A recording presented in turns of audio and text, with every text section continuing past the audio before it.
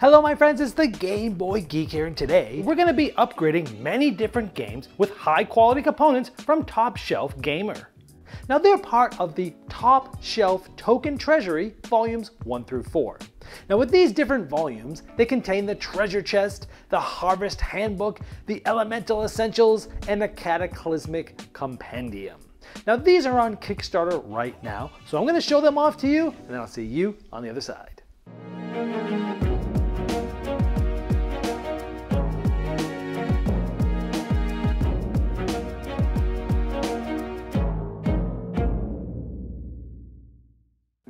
This is a Kickstarter preview, and so everything you see here is not final. These are prototypes, so in order to see the closest to final production, you're going to want to check the Kickstarter link in the description of this video. So here we have the Top Shelf Token Treasury Set 1, and as you can see, it's made up of 4 volumes. Now going left to right, Volume 1 is the treasure chest. Volume 2 is the harvest handbook. Volume 3 is the elemental essentials. And Volume 4 is the cataclysmic compendium. Now, not only do the fronts of these look nice, but you could stand them up and put them on a bookshelf and they look like books in volumes like normal books would. And even on the sides of these, you can see that they look like sort of papers, so they do actually look like books. Now, when opening the box, each of the components are in bags, and that's to keep them from falling into the different trays and such while they're standing up.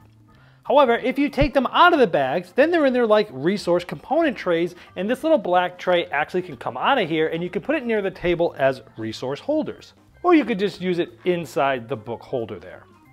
Now all of the components in all of these volumes clearly can be used for many different games, and we'll summarize some of those later in the video. But first let's take a look at the components in the treasure chest. First, we have stone. Next, we have coal. Then we have wood.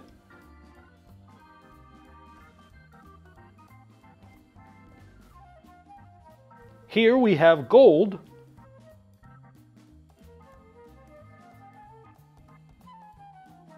Next, we have ore.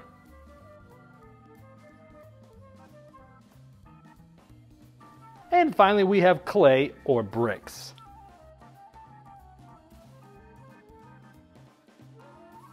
Now, most of the ones you've seen here are resin, but the gold and the ore are made of metal. Now let's move on to Volume 2, the Harvest Handbook. Here are meat cuts. These are wheat sheafs. Next, we have grain sacks. Here we have ears of corn. Next, we have bread loaves.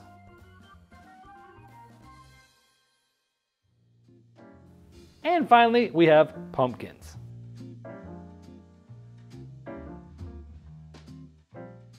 Here we have Volume 3, Elemental Essentials. Here we have blood drops. And notice these are not resin. Many of the components in this book are acrylic. Here we have water drops. Next, we have fire markers. And then we have frozen markers. Here we have electricity bolts. Now these will be metal, but these components in the prototype are just 3D printed. And here's some renderings of what the electricity bolts will actually look like.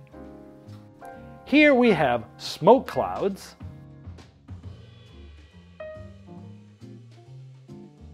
And here we have explosion markers.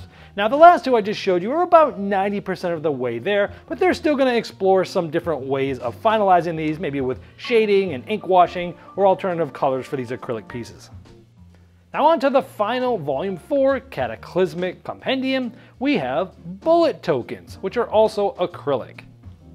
Here we have hammers or tools, and these are going to be metal. This is a 3D printed version of it, but the final will be metal. And you can see a final rendering of this here. Next, we have piles of bones.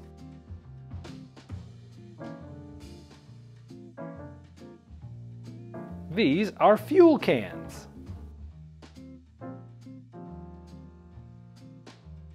Here are gears, which again, these are 3D printed, but the final are going to be metal. And here's some renderings of the final versions of these. And finally, we have nuclear waste barrels.